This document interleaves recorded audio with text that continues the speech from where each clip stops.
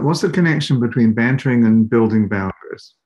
When you banter, you give the boundaries flesh. Give the boundaries flesh. You actually feel out how far you can go. You feel out when you went too far, and you feel out when you didn't go far enough. Because if you don't go far enough, it's not funny. It's not risky. There's no life in the banter. There's no life in the banter. You have to be at that sweet spot of trickster. Because it's not just you. If you're meeting a new person, you're trying to play a trick.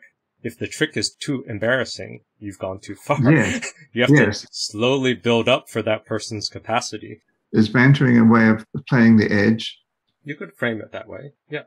Just like music, if you can play it safe, or you can play at the edge of your skill. Yes. Or you can jump too far and you break something, so you got...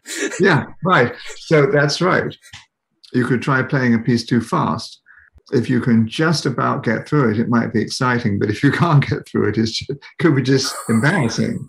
It could but then you can make that work too. If you're good at banter, you could turn that into you can even turn embarrassment around. You can even turn embarrassment around. Yes, that's a skill that maybe we're lacking.